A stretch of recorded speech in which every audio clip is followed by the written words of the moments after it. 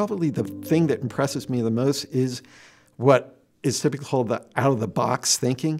They have no constraints on how to solve a problem.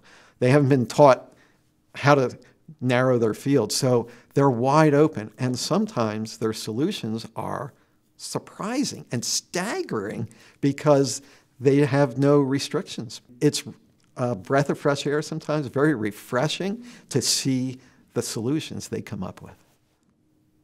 Like I think it happens with a lot of people who are doing something for a long time. They kind of get into their way of doing things, and even though we think we're good at seeing new things as they're coming, it's different with the students. The new things that are coming out these days, that's what they're being introduced to. So it just brings fresh perspectives, and and even though I might have heard of it, kind of in a different generation. So again, the questions are coming from a different perspective, and I'm learning probably as much from them as they are learning from me.